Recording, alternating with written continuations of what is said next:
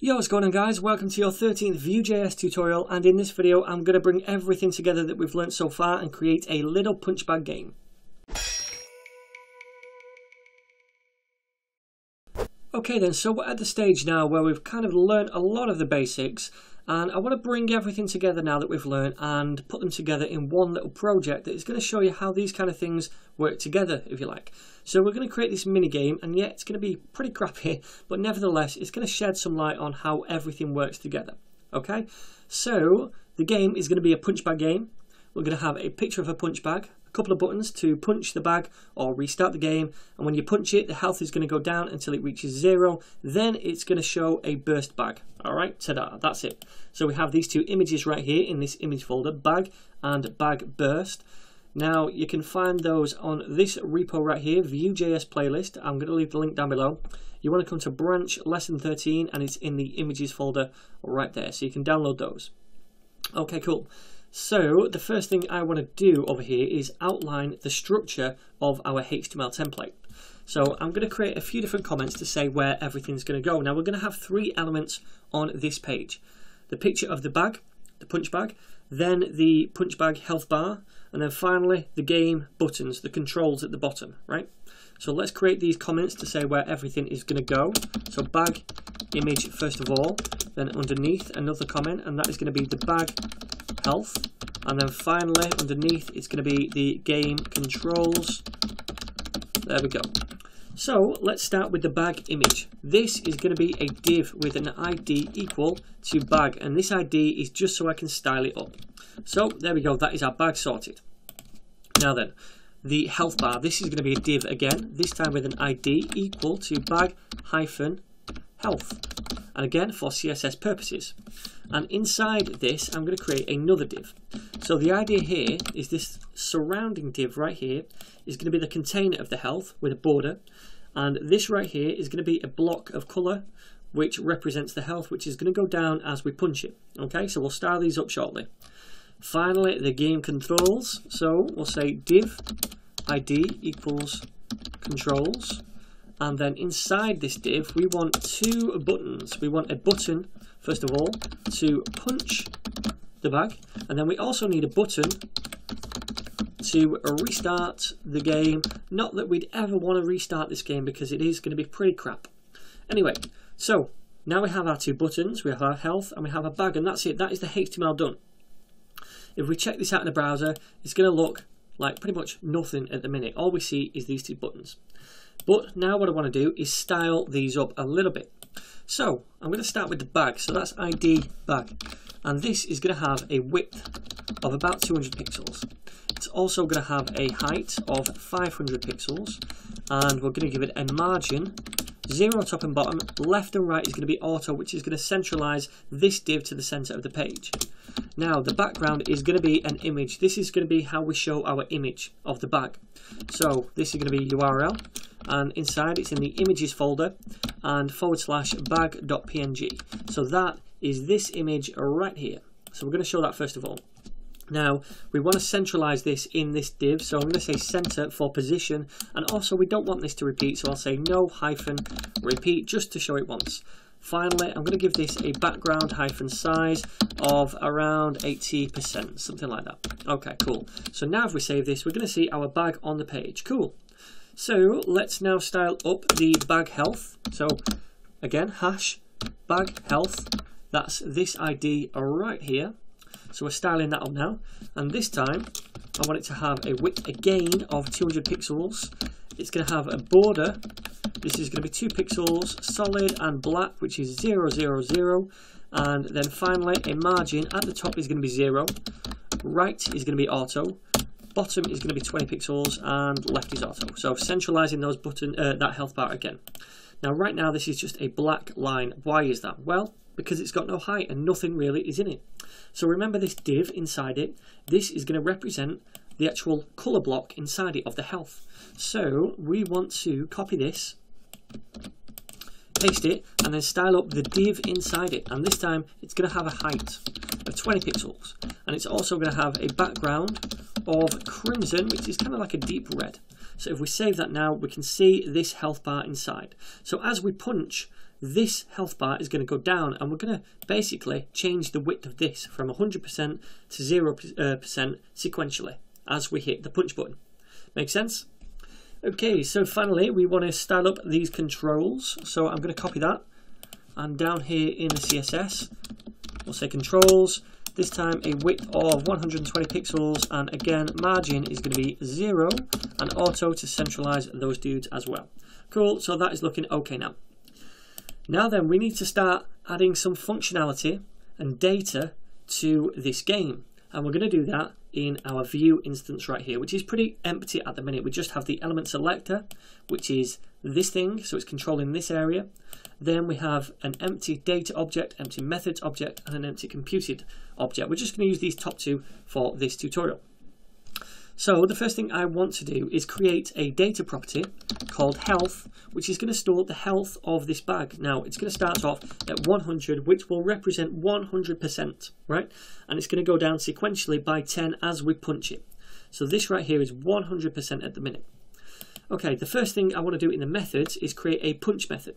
So this is every time we click this punch button right here, it's going to call this punch method. So this is a function.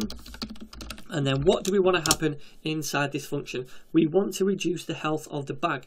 So we can refer to this health right here by saying this.health, and that is equal to 100 right now, but we want to say minus equals 10. So we're taking off 10 from this health every time. Okay, makes sense? That's what minus equals means. It takes off 10 of the current value. So next we want to create another method, and this time it's going to be called restart, and that is when we click this restart game. So we might get halfway through, the health will be down here, we decide, I don't know what, I want to start again. I'll click restart and it's going to take the health back up to 100. So this again is going to be a function which inside is going to say this.health is now equal to 100, because we want to bring it back to the beginning. We want to restore the health, if you like. Okay. So now what we want to do is hook up these methods with these two buttons right here. So inside here we can use v-on, remember, to listen to events, and it's going to be a click event. And when we click the punch button, it's going to fire the punch function we just created.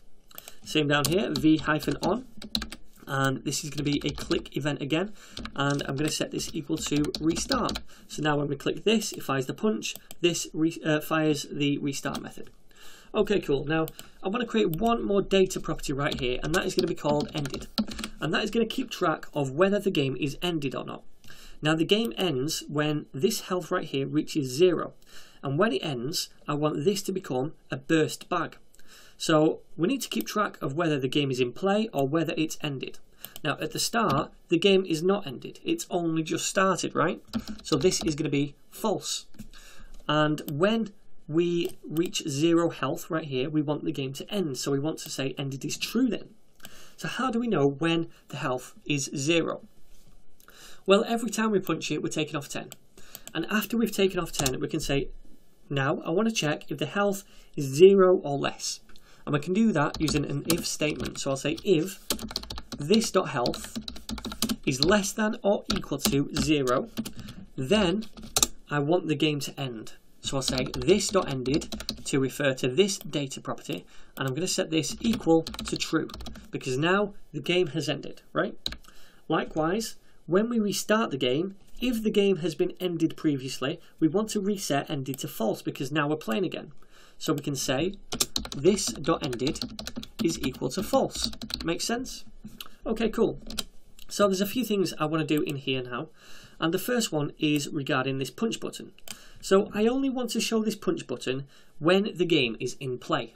Hence, the game ended property will be false, right? So I can show this kind of conditionally using v-show. And if I set this equal to a variable, which is either true or false, it's going to either show or not show. So if I set this to equal to ended, then what's going to happen?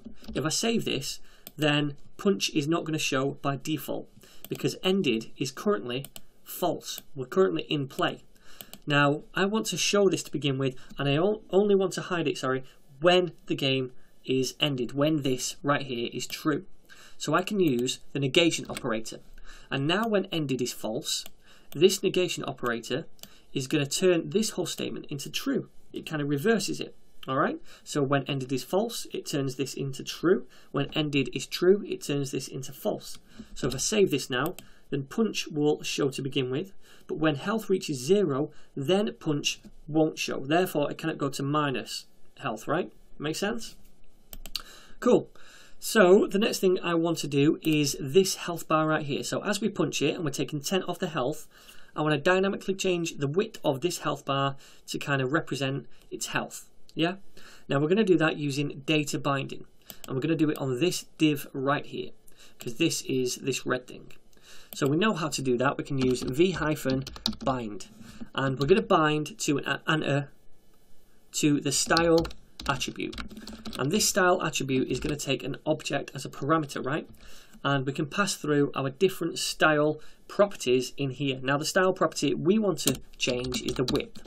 So I'll say width, and that is going to be equal to the health right here that we defined, and we can reference that just by saying health. And we're also going to tack on a percent at the end, so single quotations, not double, so that we don't escape out of the double quotes here. Do a percent, and now it's going to be whatever health is plus this percentage, right? So to begin with, 100%, but as we click the punch button, this will go to 90, 80, 70%, etc. So if we save this now and take a look, if we keep punching, then the health goes down. Pretty cool. But at the minute, what happens when we get to the bottom? Yeah, the punch button goes because of this thing right here, and the health is at 0, but this bag, it's not destroyed. I want to destroy this bag, all right? I want it to be burst, all right? So what we need to do is some more data binding on this bag to listen out when the game has ended, right? And when the game has ended, we're going to apply a class to it, which we can style differently to show that burst image. So again, data binding is v-bind to bind to a particular attribute. This time it's going to be class, okay? And this is going to be equal to an object. And remember, we can pass through as many classes here as we like, and each class has got a name. So this one is going to be burst, right? We want to apply the burst class when the game has ended. So this expects a boolean right here, true or false. When this boolean is true, it's going to apply this class to the div. When this boolean is false, it's not going to apply this class to the div. So when the game has ended, when ended is true, then we're going to get this burst class, right? Cool. So now if we inspect this element right here and we keep on punching, you see this bag element, when we get to 0, now keep an eye on this right now. When I click it one more time, you get a class of burst because the game has now ended. So now we can style this up differently. So in the CSS, let us go to bag and then paste that in. And now bag.burst, when it has a class of burst, we want to give it a different background. So we'll copy these two things right here, paste them in, and this time it's going to be bag-burst, which is this other image. So bag-burst, save it. And if we refresh right over here, keep punching it, and now we get the burst back. Voila, cool. So there we go. There is your very first little crappy game with Vue.js. So hopefully this has kind of demonstrated how we can bring the different techniques we've used together to create something very simple like this. And as we go through future tutorials, we're going to create better projects than this, believe me. But I just wanted to demonstrate what you've learned so far.